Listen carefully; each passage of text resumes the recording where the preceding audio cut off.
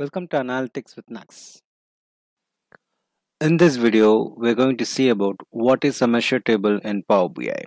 It's really a quick trick. You have a table and you have lots of measures and columns in it. But usually a fact should contain a measure values and all its references should be hidden. So once you have only the measure, it becomes a measure table. Let's see how it is done in Power BI. If you're new to this channel, hit the subscribe button right now to learn the concepts in Power BI. We are in Power BI now, and you have a sales table over here, and you have lots and lots of columns. And I have got three measures. There can be number of measures. For understanding, I created only three measures. It's cost price, sales amount, and sales amount December. And what it should contain is like, if it contains only these measures, like whatever the measures we have created, then this will become a measure table. And you have different tables and you want to move all these measures into a new table, that will also become a measure table. Let us try to achieve the default behavior first, then we will move on to measure table concept. So let me hide it. So now we have only three measures along with this one particular column, just to show it to you. Like when I expand this one fields, still it becomes remains as a table. When I hide this last column, hidden, and now you have only the measures left out visible. Now just refresh these fields. Now you can see here this sales table has become a measure table.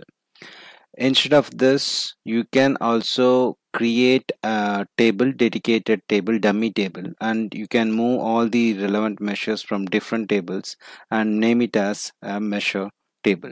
What I'm trying to say is like, let us try to create a table. Home, enter data, like measure table or key measures. I will make it as a dummy column. Let me tell you why I'm doing this. Anyway, we're going to hide or remove it.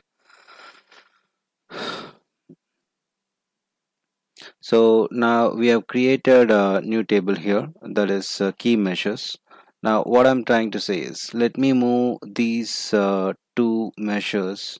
Okay, click on, for moving a measure, click on this column and choose the home table as key measures, so that will automatically move over there.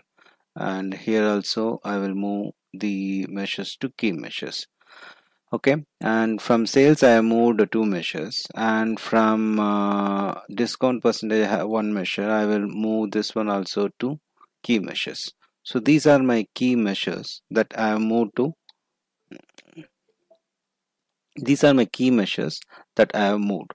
So you see here, and this column, when I hide it, okay, now I have only the measures here. Let me refresh the fields. There you go. Now you can see the two measure table. So basically this is to reference, like these are my measures. These tables contains only the measures. These are my dimensions.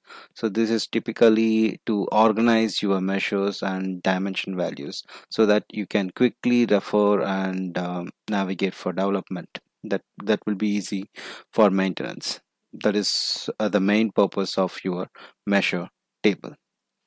I hope you guys like this video. Share and subscribe to the channel, and do remember that data is your asset.